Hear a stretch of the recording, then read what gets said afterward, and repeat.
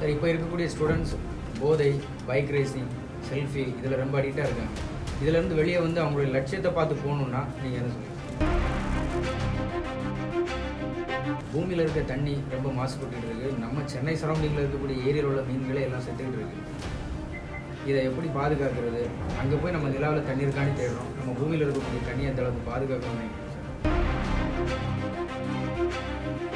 Sir, இந்த விழுப்புரம் பகுதியில் ஒரு கிராமத்துலேருந்து வந்திருக்கீங்க. பொதுவாக நீங்கள் மேடையில் பேசும்போது கூட சொன்னீங்க, லாங்குவேஜ் இருக்குது, சிட்டியில் இருக்கிற பசங்க இங்கிலீஷில் பேசுவாங்க, அதனால தயங்கி தான் இருப்பேன் அப்படின்ற மாதிரி சொல்கிறீங்க. அதே தயக்கம் இன்னும் இருக்கிற மாணவர்களுக்கு இருக்குது. அதுக்கு அந்த மாணவர்களுக்கு நீங்கள் சொல்கிற அறிவுரை என்ன சார்? தொழில்துறையில் என்ன மாதிரியான முன்னேற்றங்களை இந்தியா எதிர்பார்க்கலாம் சார்? உங்களை மாதிரி ஒரு சாதனையாளர் ஆகணும்னா ஒரு பொறியியல் படிக்கிற மாணவருக்கு நீங்கள் சொல்கிற அறிவுரை என்ன சார்? படிப்புன்னு சொல்லிட்டு தொடர்ந்து படித்து நீங்கள் இந்த மாதிரி ஒரு சாதனையை ஏற்படுத்திருக்கீங்க. உங்களோட குடும்பத்தின் பங்கு இதில் எப்படி இருந்தது சார்?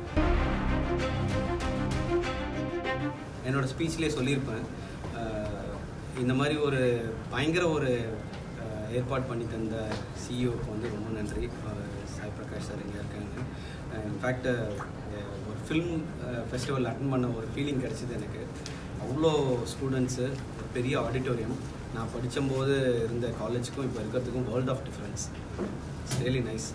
சிறப்பாக ஒரு முக்கியமாக சொல்லணும்னா ஒரு மலரும் நினைவுகள் காலேஜ் நீங்கள் படிக்கும்போது நிறைய இன்ஸ்டன்ஸ் இருக்குது. அப்போ படிக்கும்போது பார்த்திங்கன்னா இன்ஃபேக்ட் அந்த இன்ஃப்ராஸ்ட்ரக்சரே பார்த்திங்கன்னா அப்போவும் நல்லா இருந்துச்சு. நான் மெக்கானிக்கல் இன்ஜினியரிங் படித்தேன். அங்கேயும் அப்போவே வந்து ஸ்டாஃப்ஸும் சரி, இன்ஃப்ராஸ்ட்ரக்சர் லைக் நம்மளோட ரெக்குவயர்மெண்ட்ஸ், மிஷினரிஸு, அப்புறம் கிளாஸ் ரூம்ஸு அப்போவே நல்லா இருந்துச்சு. பட் இப்போ வந்து இன்னும் பயங்கரமாக இருக்குது. பிகாஸ் ரொம்ப வருஷம் கழிச்சு இங்கே வரேன். பட் இப்போது இன்னமும் நல்லா இருக்குது.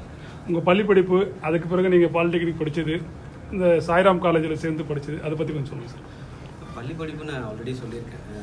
அது வந்து ரயில்வே ஸ்கூலில் படித்தேன் விழுப்புரத்தில். அதுக்கப்புறம் டிப்ளமோ இன் மெக்கானிக்கல் இன்ஜினியரிங் படிச்சுட்டு இங்கே பிஇ வந்து இங்கே சாய்ராம் இன்ஜினியரிங் காலேஜில் லேட்ரல் என்ட்ரியாக ஜாயின் பண்ணி இங்கே வந்து படிக்கும்போதும் டிப்ளமோ இன் மெக்கானிக்கல் இன்ஜினியரிங் படிக்கும்போது இது ரெண்டு தான் எனக்கு வந்து ஒரு பேஸ் எனக்கு கிடச்சிது.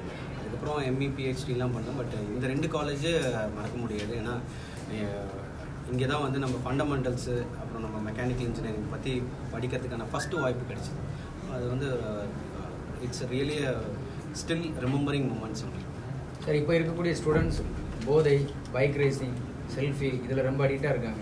இதிலேருந்து வெளியே வந்து அவங்களுடைய லட்சியத்தை பார்த்து போகணுன்னா நீங்கள் என்ன சொல்லுவீங்க? அதாவது டெக்னாலஜி இப்போ இருக்குது, நமக்கு வாய்ப்புகளும் இருக்குது. கரெக்டான முறையில் நம்ம பயன்படுத்திக்கணும். இப்போ அதே வந்து நமக்கு டிஸ்ட்ராக்ஷனாகவும் இருக்கிறதுக்கான வாய்ப்புகள் இருக்குது. அதை நம்ம சரியாக பயன்படுத்திக்கணும். நம்ம தான் கான்ஷியஸ் எஃபோர்ட் எடுக்கணும். என்ன உங்களுக்கு வேணும், உங்களோட டிசைர் என்ன இருக்குது, அதை கிளியராக வந்து ஐடென்டிஃபை பண்ணி அதுக்கு ஒர்க் பண்ணுங்கள். உங்களை 100% இன்வால்மெண்ட்டோடு இருங்க. இப்போ நிலாவில் நீர் இருக்கிறது நம்ம கண்டுபிடிச்சிருக்கோம் சார்.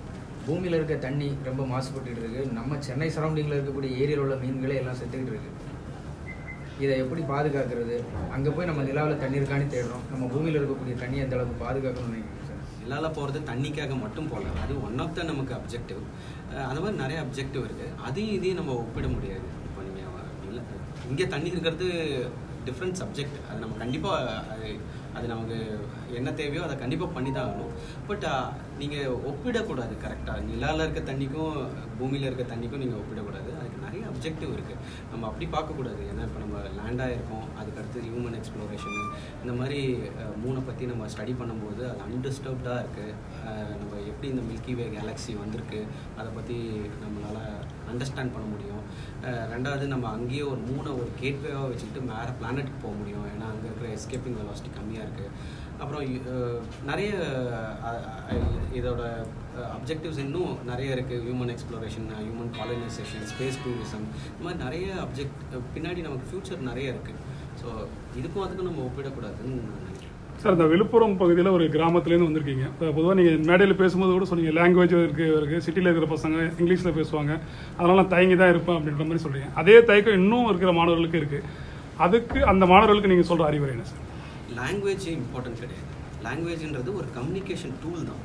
அது இம்பார்ட்டண்ட்டே கிடையாது. உங்களோட இன்டெலிஜென்ஸ், உங்களோட நாலேஜ், உங்களோட இன்னோவேஷன், தட் ஸ்பீக்ஸ் வால்யூம்.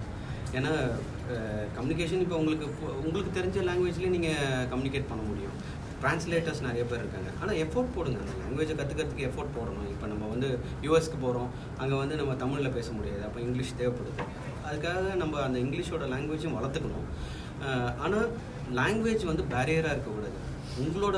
உங்களோட தனித்துவம் இருக்கு இல்லைங்களா, உங்களோட நாலேஜ், உங்களோட இன்னோவேஷன், அதுதான் வந்து ரொம்ப முக்கியம்னு நான் நினைக்கிறேன். அதனால் லாங்குவேஜுக்கு ரொம்ப இம்பார்ட்டன்ஸ் கொடுக்காதீங்க. அப்புறம் இன்னொரு கருத்து நீங்கள் மேடையில் சொன்னீங்க. இப்போ பொதுவாக நார்த் இந்தியாவில் வந்து ஒரு 2-3 தடவை தேர்வு எழுதினா ஃபெயில் ஆனால் கூட மீண்டும் எழுதி அவங்க வந்துடுறாங்க.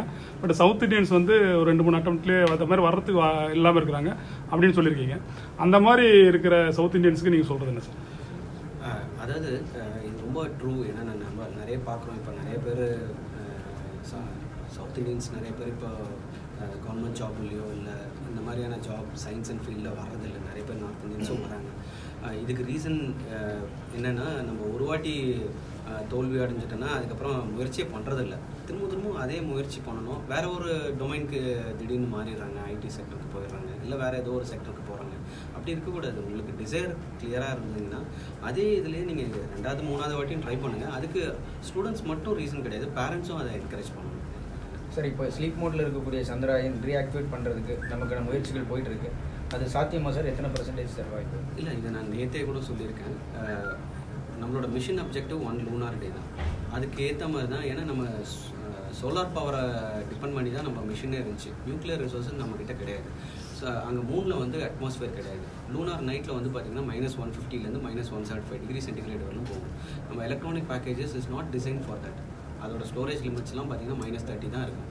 ஸோ இது ரொம்ப அதிகமாக போனதுனால இதோட சர்வைவபிலிட்டி ஆல்வேஸ் அ கொஸ்டின் மார்க். நம்மளோட மிஷன் அப்ஜெக்டிவ் கிளியராக 1 லூனார் டேன்னு தான் போட்டிருக்கோம். அப்படி தான் நம்ம வந்து சாஃப்ட் லேண்ட் பண்ணோம், ரோவரோட மொபிலிட்டி பண்ணியிருக்கோம், எல்லா சயின்டிஃபிக் இன்ஸ்ட்ருமெண்ட்ஸும் 1 லூனார் டேக்கு ஆப்ரேட் பண்ணியிருக்கோம். So as far as mission objective is concerned, it is fully met. In fact, it exceeded our expectations. இந்த விண்வெளித்துறையில் என்ன மாதிரியான முன்னேற்றங்களை இந்தியா எதிர்பார்க்கலாம் சார்? நிறைய இப்போ பார்த்தீங்கன்னா இஸ்ரோவில் நம்ம பண்ணுற நிறைய மிஷன்ஸ், இப்போ சாஃப்ட் லேண்டிங் டெக்னாலஜி இப்போ நம்மகிட்ட இருக்குது. 4th கண்ட்ரியாக நம்ம இருக்கோம். இது ஒரு பெரிய விஷயம். அது மாதிரி ஒவ்வொரு ஃபீல்டையும், ரிமோட் சென்சிங்லையும் நம்மளோட ஃபீல்டு, நான் சொன்ன ஒரு OHRC கேமரான்னு சொல்லி மூணில் இப்போ இருக்கிறது, சந்திராயன் 2ல் இருக்கிறது, அதுதான் வேர்ல்ட்லேயே பெஸ்ட் ரெசல்யூஷன் அவைலபிள். அந்த மாதிரி ஒவ்வொரு ஃபீல்டையும் நம்ம வந்து ஸ்பேஸ் ஃபீல்டில் at some areas we are on par with others leading space fairing Nations. In fact we are some பிளேசஸில் நம்ம இன்னும் எக்ஸீடிங்காகவே இருக்கும். சம் பிளேசஸில் இன்னும் நம்ம ஒர்க் பண்ணணும். இந்த மாதிரி இருக்குது.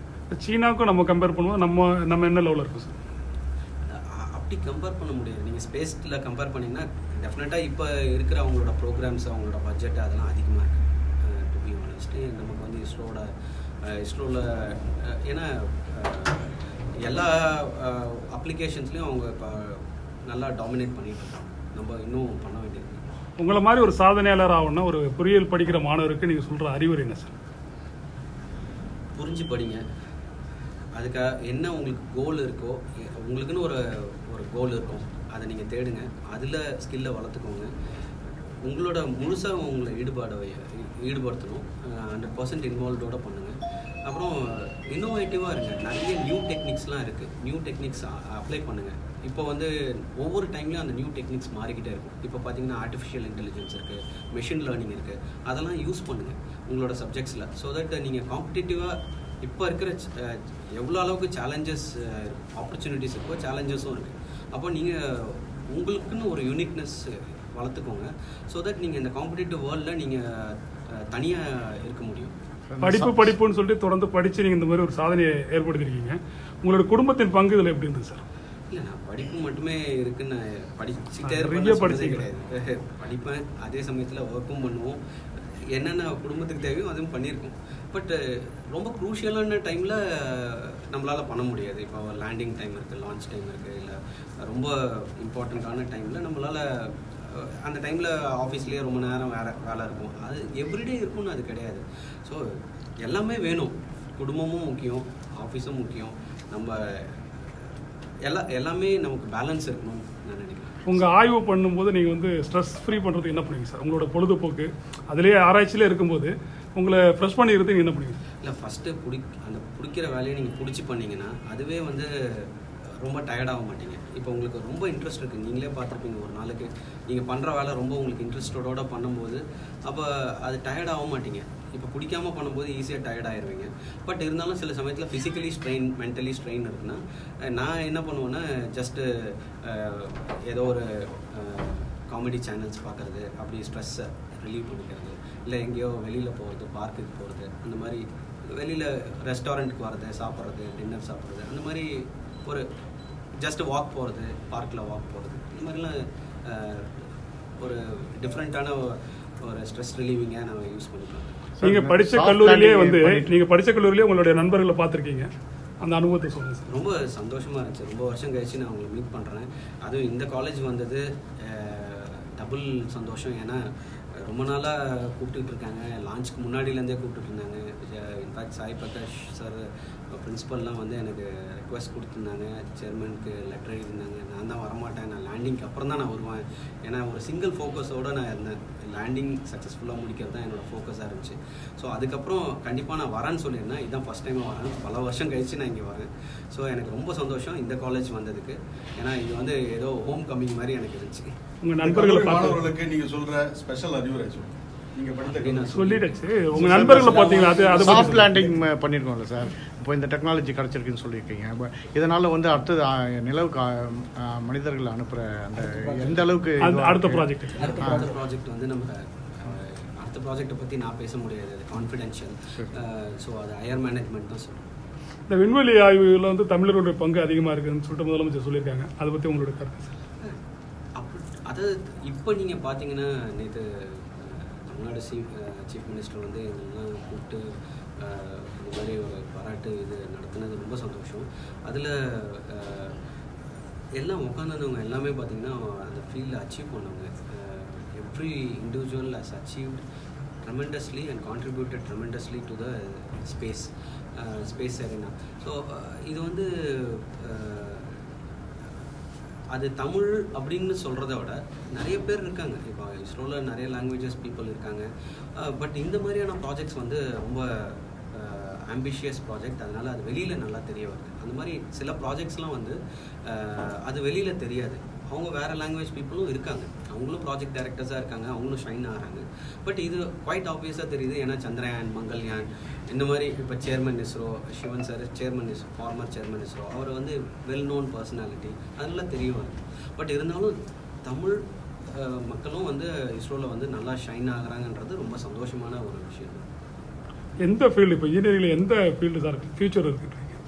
ஏரோஸ்பேஸில் இருக்குதா, மெக்கானிக்கல் இருக்கா, எலக்ட்ரானிக்ஸில் இருக்கா, எதில் எல்லா ஃபீல்ட்லையும் ஆப்பர்ச்சுனிட்டிஸ் இருக்குது. ஃபார் எக்ஸாம்பிள் இப்போ நீங்கள் சந்திரயான் இஸ்ரோவில் பார்த்தீங்கன்னா மெக்கானிக்கல் இன்ஜினியருக்கு ஆப்பர்ச்சுனிட்டிஸ் இருக்குது, electronics and communication, electrical and electronics, computer science, mechatronics, இந்த மாதிரி எல்லா ஃபீல்ட்லேயும் ரெக்குவயர்மெண்ட்ஸ் இருக்குது.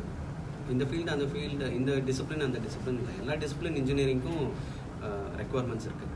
அந்த இடத்துக்கு ஒரு பொறியியல் மாணவர் வரணும்னா என்ன மாதிரி ஒரு கடின உழைப்பு போடணும் சார்? கடின உழைப்பு எந்த ஒரு ஃபீல்டுமே தேவை. நீங்கள் இந்த ஃபீல்டு அந்த ஃபீல்டுன்னு கிடையாது, எந்த field எடுத்திங்கனாலும் hard work is really required. Consistent effort is டெஃபினட்டாக தேவை. நமக்கு தொடர்ந்து நம்ம முயற்சி பண்ணிக்கிட்டு, தொடர்ந்து நம்மளோட இன்வால்மெண்ட் இருக்கணும், தொடர்ந்து நம்ம அதுக்கான எஃபர்ட்ஸ் போட்டுக்கிட்டே இருக்கணும். So hard work is really required to achieve something big.